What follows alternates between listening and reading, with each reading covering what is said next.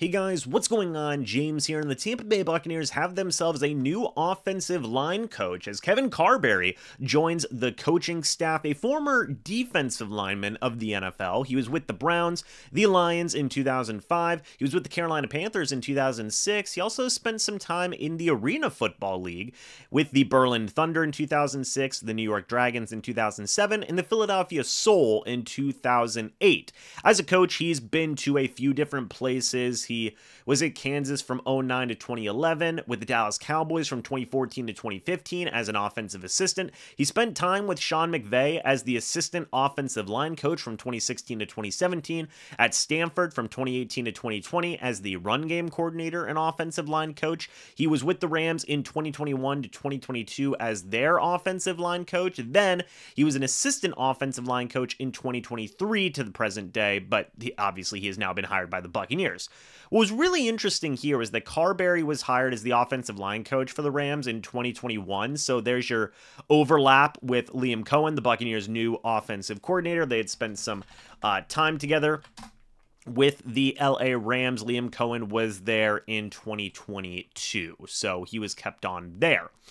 He reunited with Sean McVay in Carberry's first season with the Rams. They won the Super Bowl against Cincinnati Bengals, but he was fired on January 18th, 2023. We don't know why he was fired. It may have just been part of a move that was made with Sean McVay's coaching staff. Don't really know, but he was fired. That is an important thing to note. However, he was, less than a month later, hired by the New Orleans Saints as their assistant offensive line coach. So it's a pretty interesting thing to make a note of.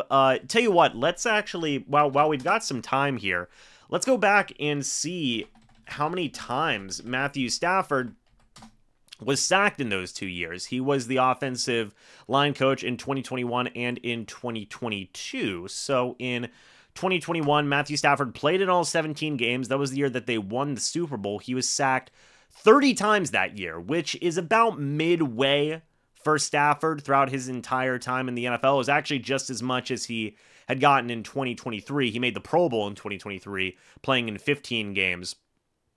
Was not the case in 2021, but I mean, heck of a season in 2021, by the way. 41 touchdowns, 17 picks, 4,886 passing yards.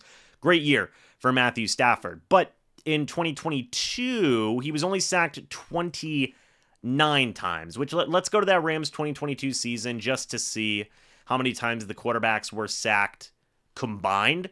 So combined, they were sacked 59 times that year. Baker was sacked 17 times, Stafford sacked 29, and this could just be because of the quarterbacks that were playing, but 59 sacks given up on the year, that's not great. That would be well and above the most in Matthew Stafford's career. So, you give up that many sacks in a year, it does make sense that he would probably be let go. I do want to take a look at the running as well, because that certainly matters. So let's take a look at the rushing offense of 2021. That was whenever he was the offensive line coach.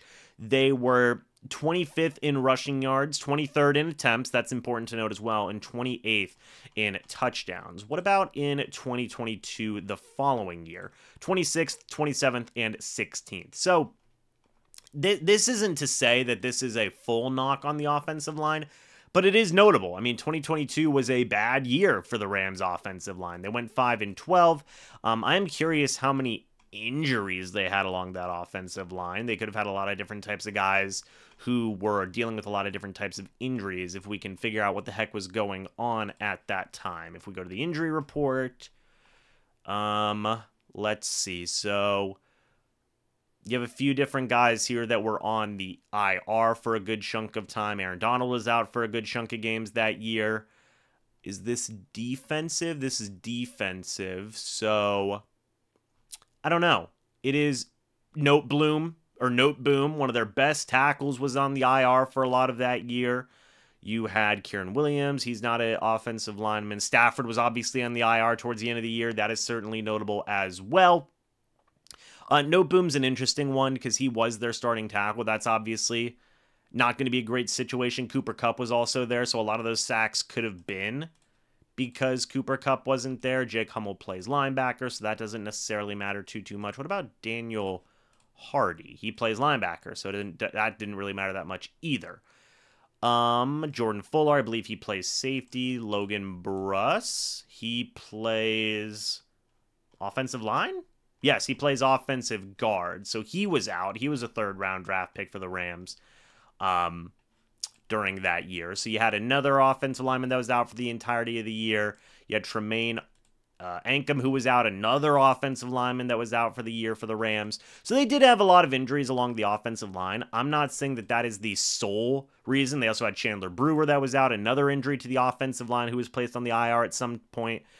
Brian Allen, another offensive lineman who was out at some point. So the Rams O-line did have a lot of injuries. Now, is that the sole reason as to why things did not work out in 2022 for Mr. Kevin Carberry and result of him getting fired?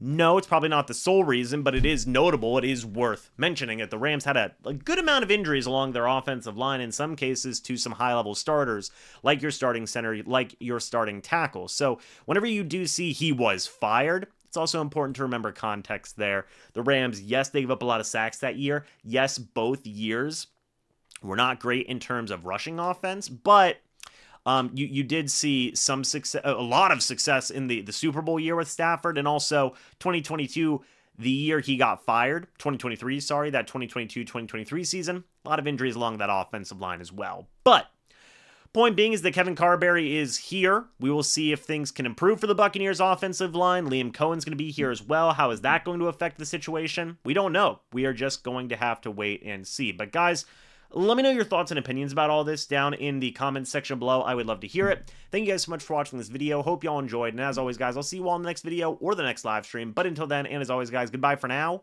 and go Bucs.